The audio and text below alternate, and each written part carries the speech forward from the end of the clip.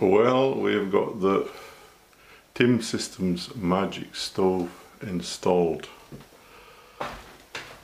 It goes through into the sauna chimney and then up. And here you have a damper there which you can close so that if you don't want the smoke going out from the sauna back into the stove, then you can close that down there, like that. On the top here you can cook or boil water, and it's got these vents for shooting out hot air on both sides, and also down the front it's got holes for shooting out air. This is the ash pan underneath there, and you have this small lever here at the side, which you can back and forward, and it moves the grate so that the ashes fall down into the ash pan, and you don't have to sort of get it out with a shovel. Up here on this lever, you can see, if you can see it here, it's a small on that side, then to that side it's fully open, and this is for the secondary airflow, so that the gases that are coming off when you're burning the wood, you can recycle it through and burn it, so it's a very efficient burn. And if you look at the back there, I don't know if you can see them, but those are the holes where the preheated air comes through, and you get secondary combustion in the firebox in the chamber there. The door is sealed with this special sort of cloth, so it becomes airtight, so it helps in the burning of the wood. And when you close the door,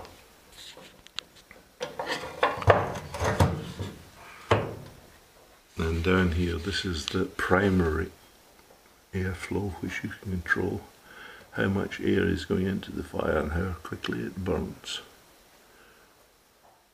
So there's two controls for air on it. That's the primary one there, and that's the secondary one there. And at the moment, in the cabin, when we look at the temperature and the time, it's now 3 minutes past 12. And indoors it's 15 degrees and outside it's 16, so it's warmer outside than inside. So I'm now going to start the fire and see how long it takes for the room to go up to 20 degrees, which I think would be quite suitable. To start off the fire, you have some paper and put the wood in a crisscross fashion. You also have that completely open there, the secondary airflow and also the primary airflow. And you start it off with the door open. Of course, you wouldn't be able to set it on fire if the door was closed, would you?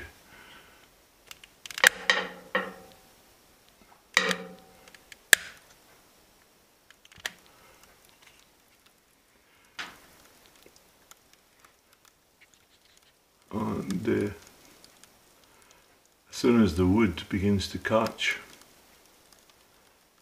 then you can close the door.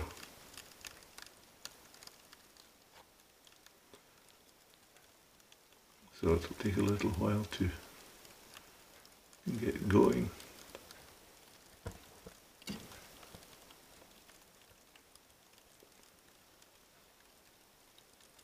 Once you see the wood is actually burning, then you can close the door and it should begin to draw up the chimney.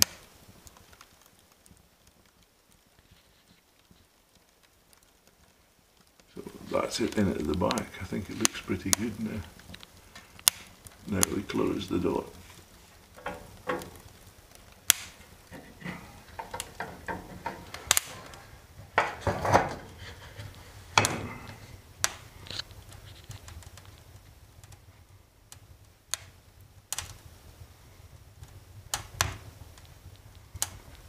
And it's beginning to go quite nicely now.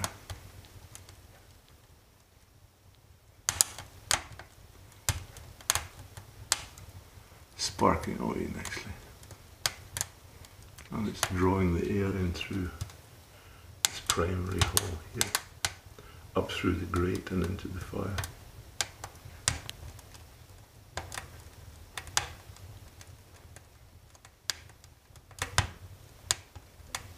No smoke coming into the room.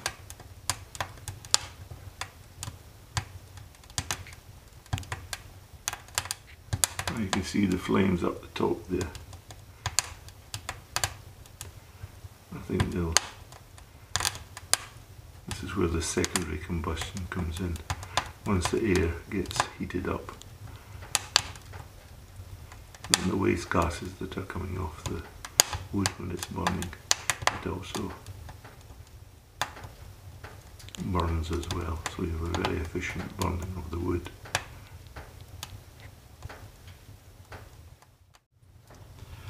Now that the fire is burning well and it's got off to a good start, you don't want the wood to burn away quickly, so you can reduce the amount of air intake through the primary air intake here, so it will burn slower.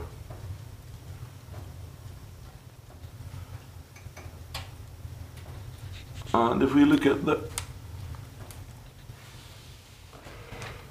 thermometer,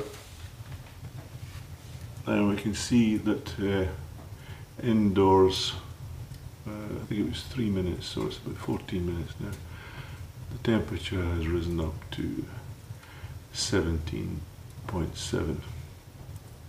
Inside it's 17.2. So it's heating up. And that's it. Burning quite vigorously.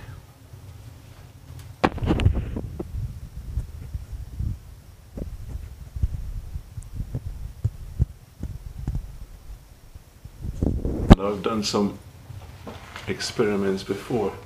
You can put a pot of water on there, about a litre, and it will boil in about 5 minutes quite nicely. You can feel the hot air coming out from these vents now.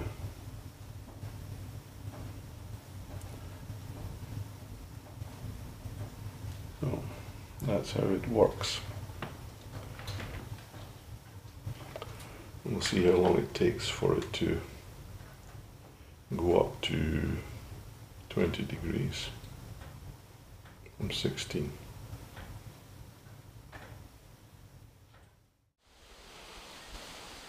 And that's the outside chimney, and as you can see there's hardly any smoke coming out at all, so that everything is being burnt. And I suppose that's a good sign that it's functioning properly. From this angle you can see that there's no smoke coming out, but there is, if you look just behind those trees, something like a little sort of heat haze.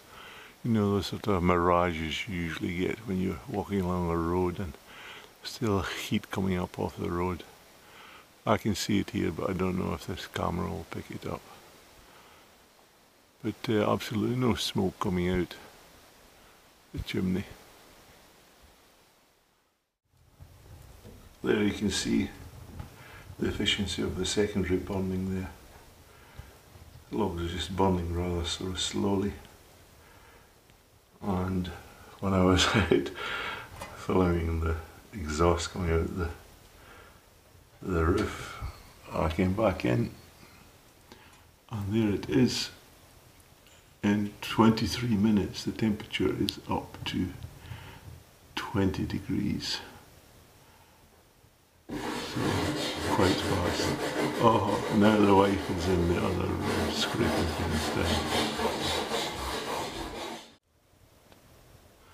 So now I've closed down the primary air, so there's only a little amount of air going in there all the time.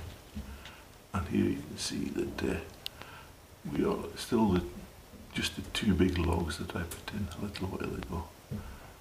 They're just burning nicely. So we'll see how long it takes for these logs to burn out with just this primary air a little bit open. So that's the two bits of wood almost completely burnt away now. And when we look at the time over here, it's 12:50, so it's been about 47 minutes going with two bits of wood, and the inside temperature now is 23.7, so you can get up to a good temperature in a short space of time.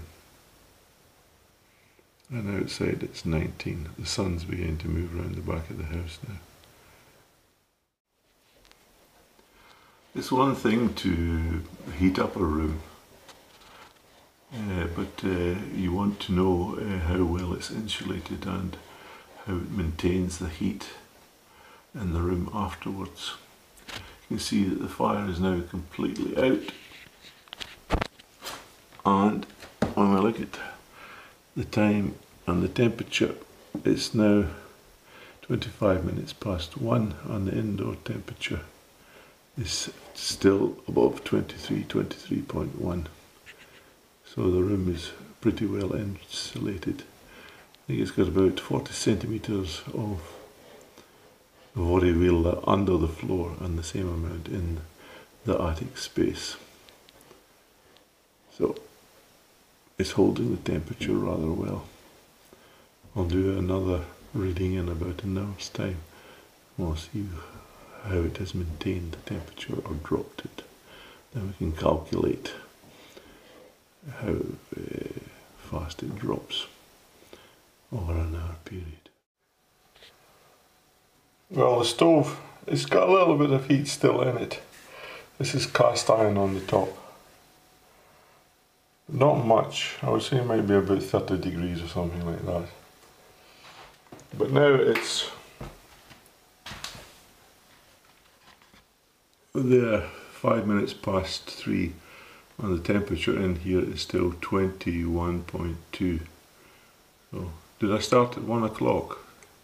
So that's 2 hours and the room is still above 20. So nice heat from two logs, a well insulated room. There we are. I've now been here about 1 o'clock, 4 o'clock, 3 hours, and the temperature has dropped to 20. So I think that's good.